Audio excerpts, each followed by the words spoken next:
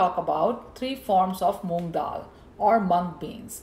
These forms of the mung beans or Moong Dal are used for many different recipes, such as these two are used for making khichdi, the whole is used for making a dal or a sprouts, or all the three can be used for making the dal.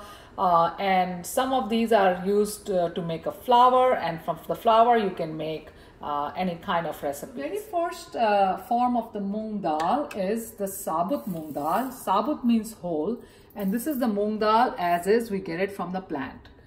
And basically this Moong Dal is used for making a dal as a recipe, or it can be turned directly into flour and make some other recipes. The second form of Moong Dal is the split Moong Dal, and the split Moong Dal is made from the whole Moong Dal by splitting in between.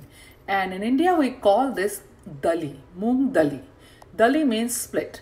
So if it's a split dal, it is easily usable for making khichdi, and then again this can be turned into flour to make many different recipes. The third form of the Moong Dal is Moong Dhuli, and Moong Dhuli is obtained by removing the peels from the Moong Dali.